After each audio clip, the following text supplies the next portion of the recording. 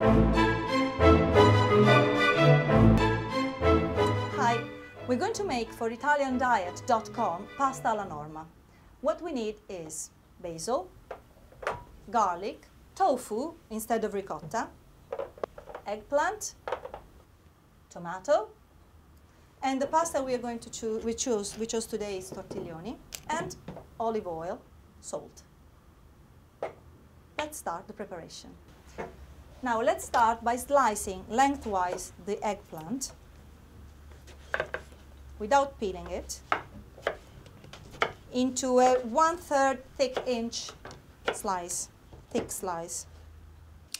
Eggplant is a vegetable with a very low caloric content, and it has a very big amount of water, about 92%.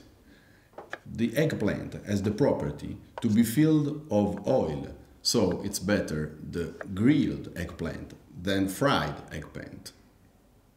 And the same thing, we do it with the tofu. We slice into little cubes.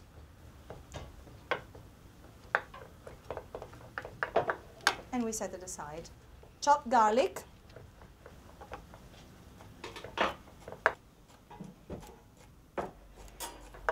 And let's go and start the preparation in the pan.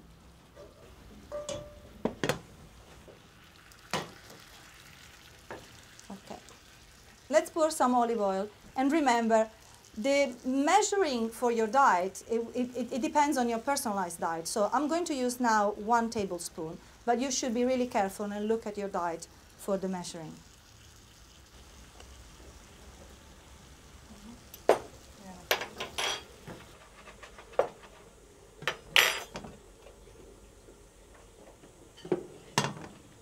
I'll pour over the garlic, and I'll let it cook until browns, turns golden.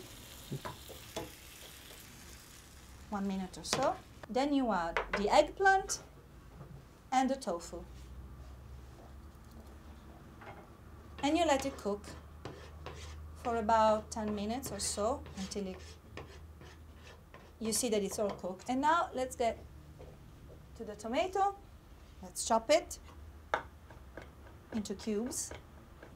Nutritional properties of tomato is not represented by classical nutritional elements like proteins, fats and carbohydrates, but from some special nutrients called carotenoid. The most important is lycopene, that is a substance very important for prevent cancer and cardiovascular disease. Lycopene is not destroyed by cooked and is present also in tomato sauce. And we'll add it to the eggplant and the tofu. And you let it cook all together.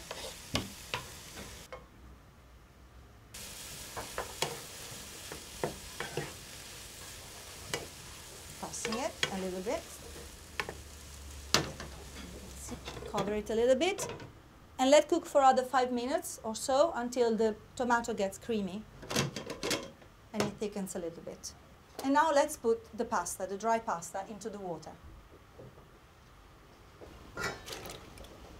Okay. When water boils, let's go and drain the pasta. And we'll do it inside the pan. And this way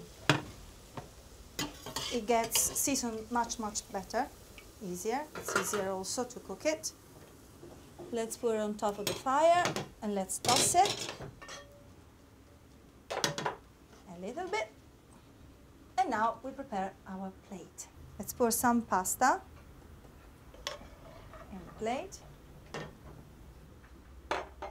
And we'll garnish with some basil leaves.